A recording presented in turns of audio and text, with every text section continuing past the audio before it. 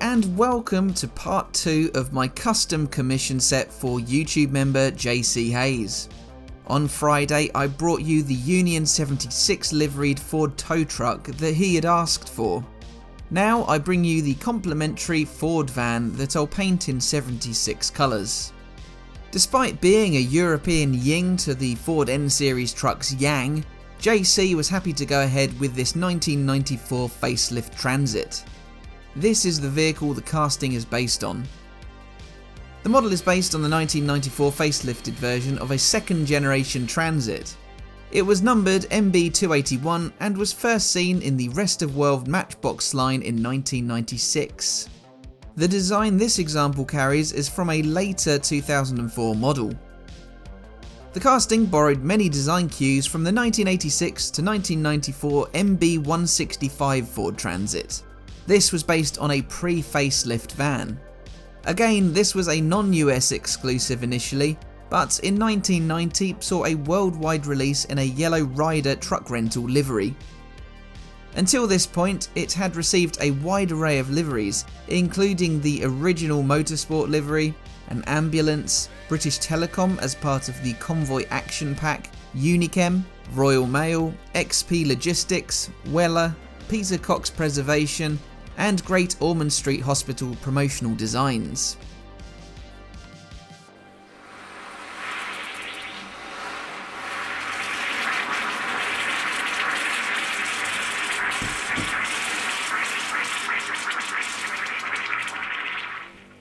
Sadly, the caustic soda didn't stack up as well on the Transit as it did on the Wrecker, so I turned to Old Faithful no-nonsense paint stripper.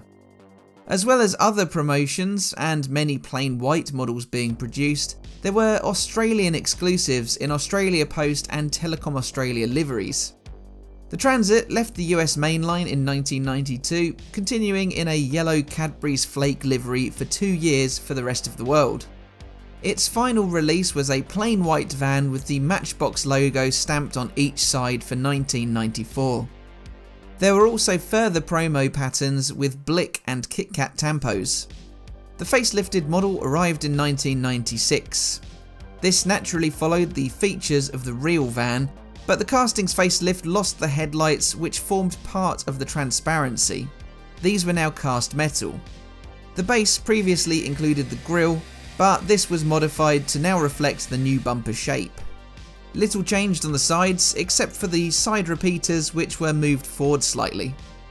There were minimal changes on the rear aside for the location of the Ford emblem, the Transit font and the removal of the word Transit from the number plate location. The underside was near identical. In its first outing in the Rest of World mainline in 1996, it was painted light blue with a surfer tampo on the sides. In 1998, it featured the same tampos but on a white-bodied van. For 1999, the Transit was red with a Vinnie's Pizza tampo on either side, while Germany received a Lufthansa livery. In 2000, it was available in yellow with a Union Jack on the sides, or red with Coca-Cola Polar Bear branding. Other Coca-Cola liveries appeared in 2001 and 2002. It could also be found in SWAT Team, Roofing, This Paint Can design, Transit and City Services water and power liveries. Its final showing was a 2008 Scooby-Doo design. Sadly, I lost most of my footage painting JC's van, but it is the same brilliant blue as the base section of the tow truck. A version of this MB281 van was released in 1999 with roof-mounted beacons. This came in German Fire Department, Medic, K9 Patrol, SOS, Police and Ambulance designs, with a very late paramedic van appearing in 2012. These received 3 different MB numbers, MB431, MB554 and MB848. Additionally, a single release with the code MB472 was released for a short run in the UK in 2000. This had roof beacons but arranged in a V shape. It had London Fire Brigade tampos. The Transit itself is the 3rd best-selling van series of all time. Conveniently excluding the Taunus Transit, The official first generation Transit was initially built in 1965 in Ford's Langley plant in a former aircraft manufacturing factory. Demand quickly outstripped the plant's capability, with production moving to Southampton and later Genk in Belgium and in Turkey. It found rapid success and is a story I will delve into on another day. Briefly though, the Transit received a facelift in 1977 before the second generation arrived in 1986. This van now had a smooth windscreen and bonnet both in line with one another, as opposed to the stepped one on the first generation. The front suspension was fully independent on the short wheelbase Transits. It borrowed vastly the same engine options as its predecessor, though the Essex 3-litre V6 was replaced by the 2.9-litre Cologne V6 in 1989 due to emissions regulations. Fully independent front suspension was standardised across the range in 1992, while a redesigned floor increased payload potential.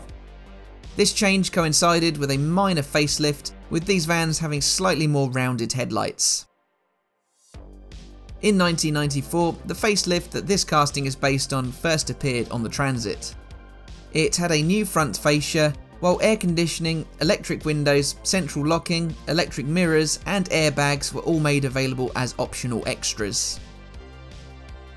The third gen Transit launched in 2000. The second generations went out of production in 2003, where it continued being built in Vietnam. Chinese firm JMC licensed the Transit and sold it between 2006 and 2016 with a front fascia and bumper revision. These used Isuzu and Mitsubishi sourced engines instead of Ford's. Much of this platform was carried over to the JMC Tesion in 2017. This continues to be built. It certainly looks different from the front, but the sides and rear are unequivocally Transit. Anyway, now I'm about finished with the Citadel Colour Shade Null Noil Gloss, to give it its full name. I can apply the 76 decals.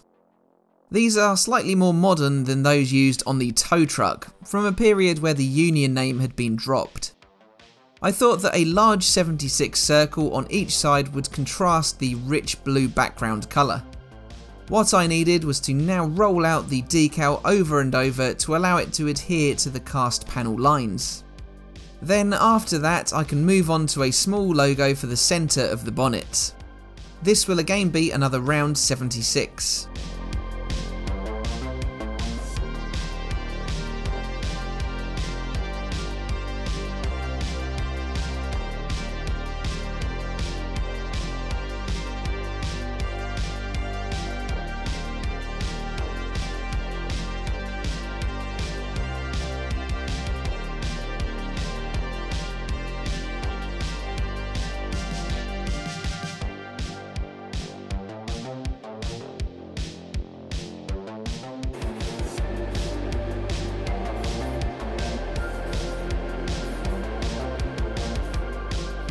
Okay, so now it's time to finalise this build for JC.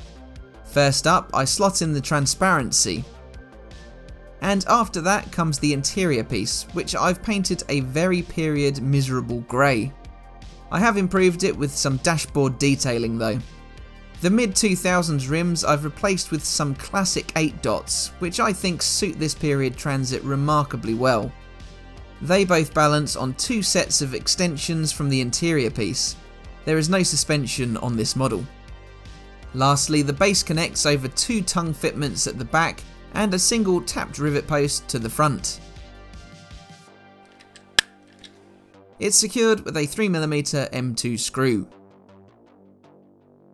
So this is how JC's Transit van looked before I gave it a full custom 76 livery.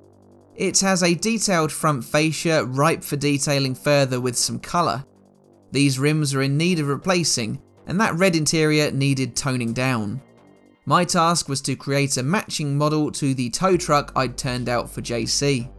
For this, I went with a slightly more modern 76 livery, more fitting with the age of the van. And this is how it looked when I sent it over to JC. I really like how well the painted details look on the front. It transforms the model and breathes life into it. Gone is the brash and bright red interior in favour of a plain old grey look that the Transit would have been fitted out with back in the 90s. Round the back, the light clusters again look far better with some attention paid to them. So, what do you think of this custom piece? Let me know your thoughts in the comments section. Also, which do you prefer, this or the custom tow truck? If you can't make up your mind, I'll put both on the turntable at the end of this rotation. Of course, the opinion that matters most for these two is JC's, who commissioned them.